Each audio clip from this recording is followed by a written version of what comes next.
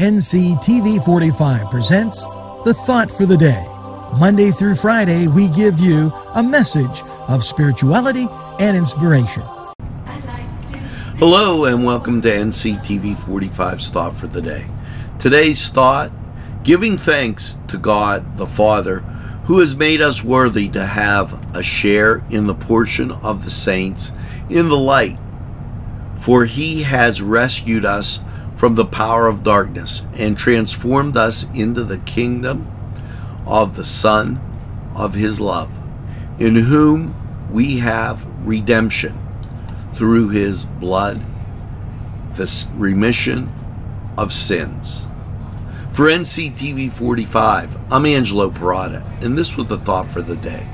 Have a nice day.